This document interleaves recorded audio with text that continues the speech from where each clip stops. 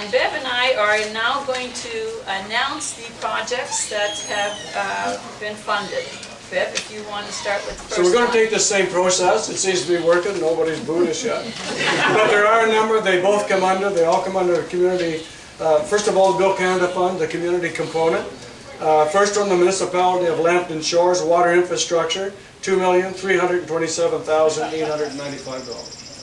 And then the municipality of North Middlesex for the renovation and expansion of the North Middlesex Arena addition, and that is $1,667,780. Glencoe standpipe replacement, the municipality of Southwest Middlesex, under water infrastructure, $1.9 million.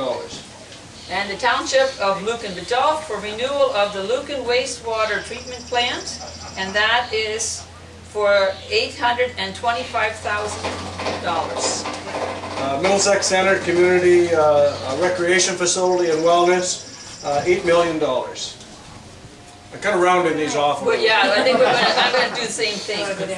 Okay, Highway 81 at the Grand Bend rehabilitation for the county of Middlesex, and that is from each level of government, $476,000. The Grand Bend Main Street redevelopment, Lambton Shores, under road infrastructure, $870,000. And again to Lambton Shores for the Thedford-Brezenquit Community Center revitalization, and each level of government will be putting in $1.5 million. And again, Parks and Trails, under Thetford Village Green, $167,000. To the municipality of Middlesex Center for the Denfield Operations Center, $2 million from each level of government. Municipality of Southwest Middlesex, under municipal buildings, fire hall replacement, $333,000. And then to Middlesex, or Southwest Middlesex again for the Eckford Community Center renovation, and that is $83,000. Cuddy,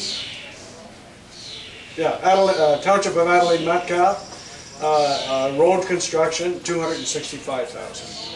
And Adelaide Metcalf will also see a new fire hall at Kerwood, which would be for $200,000 from each level of government.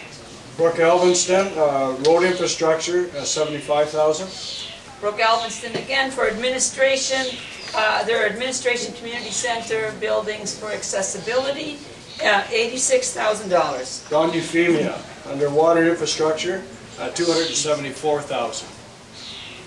Township of Lucan Biddulph for the Saintsbury Road reconstruction, $320,000. Lucan Biddulph, under municipal buildings, community memorial center, $156,000. Again, Lucan Biddulph for the George Street water main replacement, $285,000. Strathroy Caradoc, wastewater infrastructure, $2,800,000.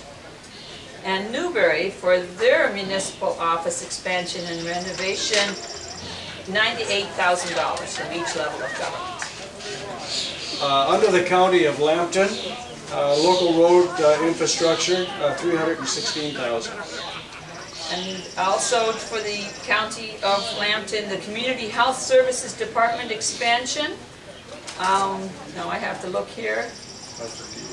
$558,000. Thank you. And communications enhancement in Lambton County, $109,000. Then there were, in Kent County, there were 4 projects that were approved. For our parts of Lambton, Kent, Middlesex. Yeah, just for our part. Chatham, Kent did have a number approved, but for our particular part of the riding, the Sydenham River Bridge at Langstaff Line, and that is for $800,000. And the sanitary sewer rehabilitation Wallaceburg, it comes under 2, but one is for $1.1 million and the other one is for $530,000. And Dresden storm sewers for $1 million. And folks, that's the intent and the extent of the funding through the Bill Canada and the infrastructure funding that has been put out.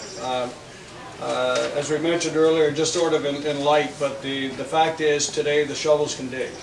The money is out, the money is available, the construction can start, and the funding for the first 25% will come very, very quickly to that. It gets based on invoices, but that's how it'll work, and we look forward to working with each of you in the future as we have today.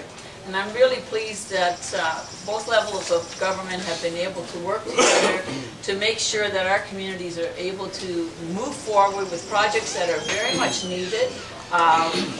In discussing with our own minister, we have, as you will notice, there are large projects and a mix of small projects. We want to be sure that we not only enable large contractors to have part of this, but we wanted to allow for small communities and small contractors to be part of this as well. So there's a nice mix of both types of projects, and we're very proud of what we've been able to do together. Thanks, Maria.